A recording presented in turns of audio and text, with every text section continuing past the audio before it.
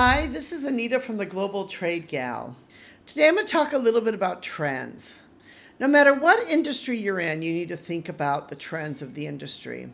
I was thinking back today about how, any of us that are a bit older, we remember the time when the VHS came out or the videos came out. And then next came the DVDs and the Blu-rays. And today almost everybody's streaming off of their TV. In fact, I have a DVD player, which is somewhere in my house, which I haven't connected, and I haven't connected for a long time because I simply do not watch DVDs anymore. And I don't even know whether I have a video player. I think I have one somewhere, but I haven't watched any videos for a long time. Why? Because I can simply just stream the things down onto the TV. So in any industry you're in, trends is something that you need to look at. And you might think, well, trends don't have much to do with me. But the truth is that trends and the way the world changes is something that anyone who's in the global trade needs to be able to look at and to be able to look at the trends. As I don't know much about trends in other industries, though I see the trends and I see changes. I know, fashion, for example, is an industry which changes all the time. That if you're in shoes, you're in garments, you're in some type of what they consider the fashion industry, your trends are going to be constantly changing, and you as a company need to keep up with your trends or keep up with the things that your customers want to see. If you don't, then your chances are people will just stop buying from you and you'll no longer become relevant. A great example of that, which I've talked about before in this podcast and I've written some blogs on, has been, about what happened between Blockbusters and Netflix, where Blockbusters had the opportunity to be able to, say that, look, we're going to get into the streaming industry. We're going to, look at the DVDs. People aren't going to want to come anymore and pick out their own videos, and they totally missed the chance. And today, Netflix, of course, is a much bigger company, and Blockbusters is pretty much out of business. I think there's only like one store left in the United States, somewhere in some random part out west in the United States. So, that again is an example of why a company or people need to look at trends and understand what the trends are. In a lot of the fashion industries, in particular like my industry in home decor, trends are what I would call even cyclical. They go around a little bit in a circle, but all the time with a new twist. Like before, a couple of years ago, all the rage was about the 80s, the 60s resurgence, and then the 70s resurgence. And now there's many people talking about the 80s and how the 80s is starting to come back again. And they're starting to cycle around and around and around. So I want to talk a little bit about, this sort of revival or this retro revival, because maybe some of you that are out there, this can help you understand some things to be able to look for in trends for your own industry itself, if you are not in the home decor industry. I remember quite well the 80s. I remember in our industry, there was a brand that I worked quite a bit on, which is called Bob Timberlake.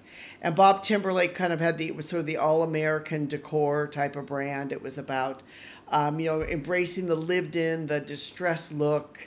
There were a lot of things with flowers and birds. Bob Timberlake, by the way, if you get a chance, is a great artist. He's kind of an all-American artist, but he really, during this period of time, the 80s and the 90s, set a lot of this trend for this sort of like this, Americana look that was going on in a place like the United States.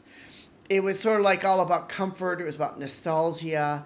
We did turned woods out of turned wood lamps. We, painted things that had scenes on it that were, like of a cabin out in the woods, flowers and other things like that. They were all sort of popular at the time, and he was a very popular name during this period of time.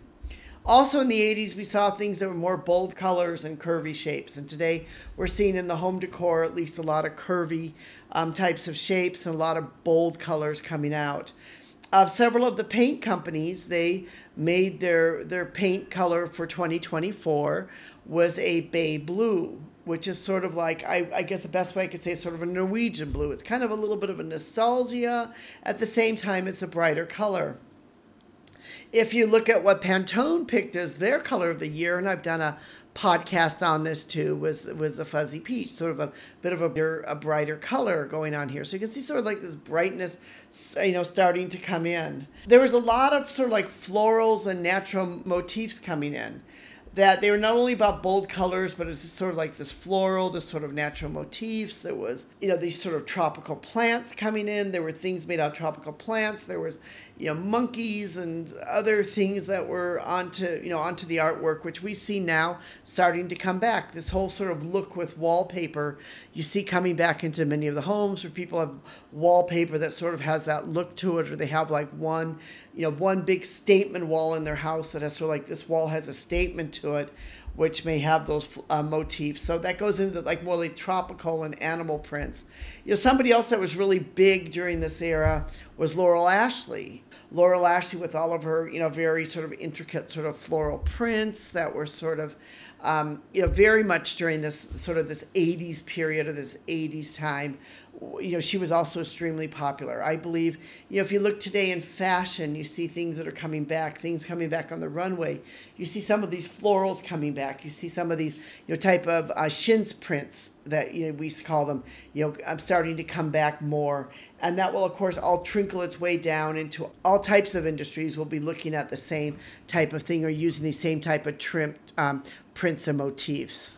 The 80s was also a time when the world was changing. The 1980s was an era where the internet was starting to come in. Computers were coming in big. The internet was, starting to take over our lives. In fact, I think it was mid-1980s where the internet really came in. And I really think one of the reasons why this trend is happening, coming back again today is right now we have another change that's taking place in a huge way.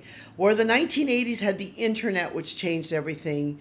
Today, in the era of 2024, we have AI, and so we sort of have both of these eras sort of have this change taking place. Where the 80s, because that change was taking place, people they became more adventurous of their mixtures and textures. People could get onto the internet, learn more about the world, so they began to explore a little bit more about the world and bring that into their own home. Today, we have this other change coming where AI is changing our world. How we maybe interact with our electronic devices, how we interact with each other, how we interact with life itself is changing as AI starts to change us and to change the world. So I think that's another reason why, because of all these technological influences that in the 80s where the internet came in and influenced it, today we have another huge technological influence which is influencing our world and changing our world as we know it. I've written a blog post on this and shown you some of the things of the 80s if you'd like to be able to learn more about that. But I think it's really important for anyone who's in the global trade industry to understand that trends are going to change. And so no matter what type of product you are buying and selling, you need to be aware of what the trend is. You need to always be on top of the trends.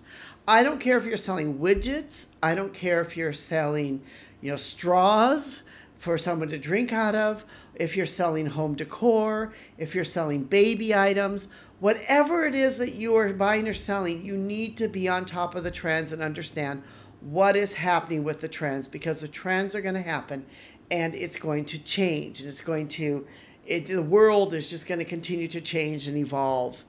In our description, I'm going to put a link to our blog post, which is called Embracing the Past, the Resurgence of 80s Trends in Home Decor and Furniture. If any of you are interested to read it and to learn more about it, we invite you to go to that blog post. We'd love to have you be part of our community. Subscribe to our podcast, subscribe to our YouTube channel, where we talk about all things to do with global trade, and not just global trade, home decor, home furnishing. And even if you're not in that industry, lots of things that we talk about still are valid for the industry that you might be in. We'd like to thank you, our listeners, who know without you this would not be possible, and also for our technical team. Thank you all.